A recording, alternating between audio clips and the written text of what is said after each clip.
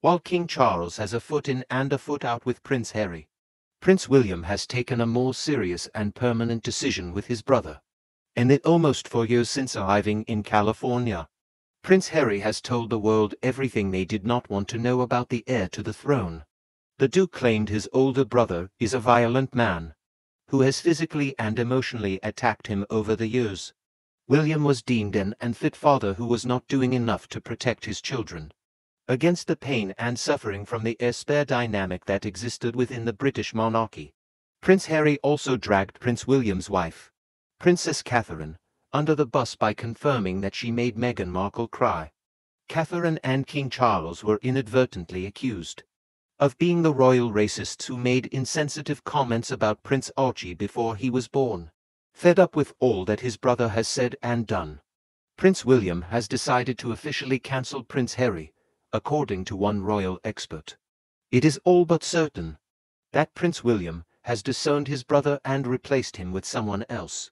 Prince Harry has officially been replaced by Mike Tyndall, the husband of Prince William's cousin, Zara.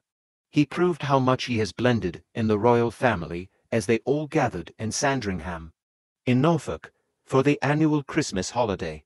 The Telegraph revealed Mike Tyndall threw an affectionate arm around Prince William's son George when the royals greeted well-wishers at Sandringham on Christmas Day, abandoning formality. Tyndall once again resembled the jolly uncle at a family do, who can be relied upon to liven up proceedings. The media outlet went on to reveal how important Mike Tyndall has become for Prince William, in the absence of Prince William's actual brother. The California-dwelling Duke of Sussex, the former England rugby star, has, to some extent, come to fill the void, to allow the heir to the throne to truly relax and to be someone he can confide in. Royal commentator Dickie Arbiter added that the friendship and brotherhood exist between Prince William and Mike Tyndall because they have many things in common, the royal expert stated. Mike is a pretty straight guy, he's down to earth. And William is too, put aside William's role in state occasions, where he has to maintain a certain decorum the rest of the time. If he goes to a rugby or football match, he's in there cheering with the rest of the fans. Both Prince William and Tyndall are likable guys, and Zara's long-standing closeness to her cousin has rubbed off on her husband. We've seen this time and again in William and Mike's interactions.